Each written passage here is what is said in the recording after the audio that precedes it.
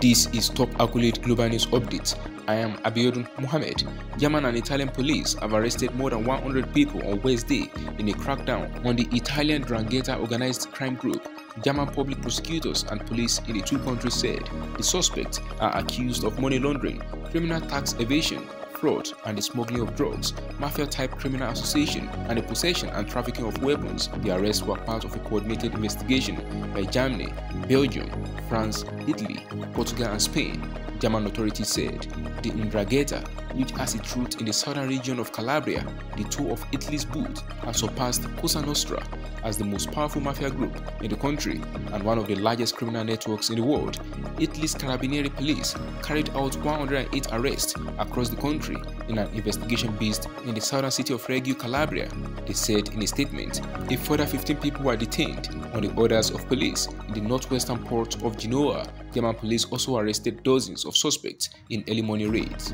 In Belgium, police raided more than 20 addresses, prosecutors said, adding they would provide more details at a news conference later in the morning. State police in Bavaria said the arrests were the result of more than 3 years of an investigation dubbed Operation Eureka.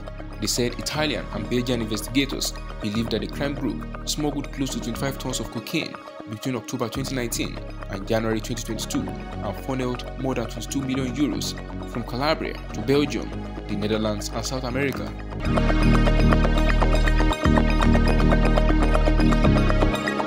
Israeli forces and Palestinian armed groups in Gaza have agreed to a ceasefire after a night of Israeli airstrikes that pounded the besieged coastal enclave while rockets were launched towards Israel following the death in prison of prominent Palestinian hunger striker Khader Adnan. The reciprocal and simultaneous ceasefire went into effect at 3:30 a.m. and was brought about with effort from Egyptian, Qatari and United Nations officials. Two sources told pressmen on Wednesday. Islamic Jihad spokesman Tariq Selmi said fighting had ended by dawn on Wednesday. Hamas had engaged in talks with Egyptian, Qatari and UN officials to end Israeli aggression on Gaza, the group said in a statement earlier on Wednesday. Hamas said its leader, Ismail Haniyeh, held talks with officials from both countries and the UN to end Israel's attacks, which saw Israeli fighter jets and tanks attack targets in Gaza late on Tuesday and Palestinian fighters fire rockets into Israel following the death of Adnan after he spent 87 days on hunger strike in an Israeli jail. A Palestinian source told newsmen that the ceasefire was the result of several parties entering talks to prevent Israel's attack on Gaza from escalating. Hamas also praised the performance of the Palestinian armed groups that had jointly responded to Adnan's death.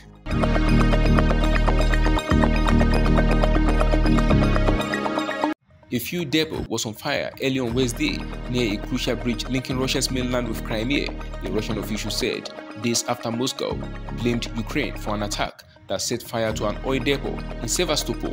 Flames and black smoke billowed over what appeared to be like tanks emblazoned with red warnings of flammable in videos posted on Russian social media, though pressmen could not independently verify either the fire reports or the videos. In quote, the fire has been classified as the highest rank of difficulty.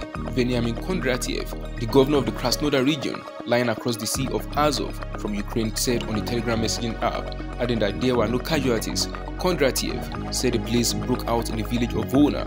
The hamlet is close to the Crimean Bridge over the Kerch Strait, a major artery for Russian forces as it links the mainland to the Crimean Peninsula that was annexed in 2014 from Ukraine. The incident came days after a drone strike set ablaze a Russian fuel storage facility in the Crimean port of Sevastopol on Saturday in what Moscow called a Ukrainian attack.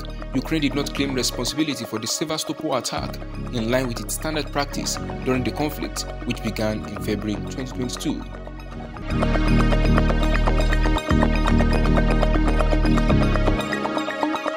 India, Cambodia and the Philippines are among the most dangerous places in the world for human rights and labor activists, with protests against corporate abuses often met with state-backed violence, according to a new report.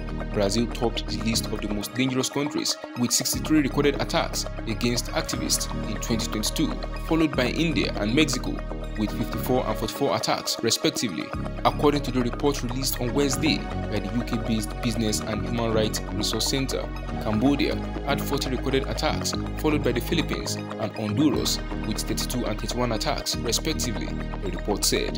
Belarus, Peru, Colombia and Uganda were the next most dangerous countries, with between 17 and 28 attacks each.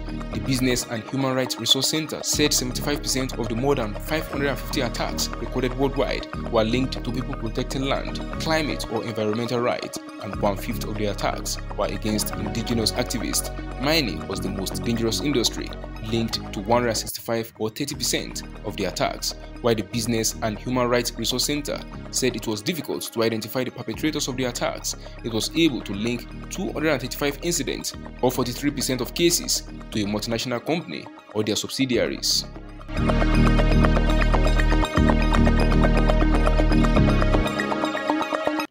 China's foreign minister has met Myanmar's top general in Naypyidaw, hailing the friendship between the two nations and pledging to boost ties as violence escalates in a Southeast Asian country 2 years after a military coup.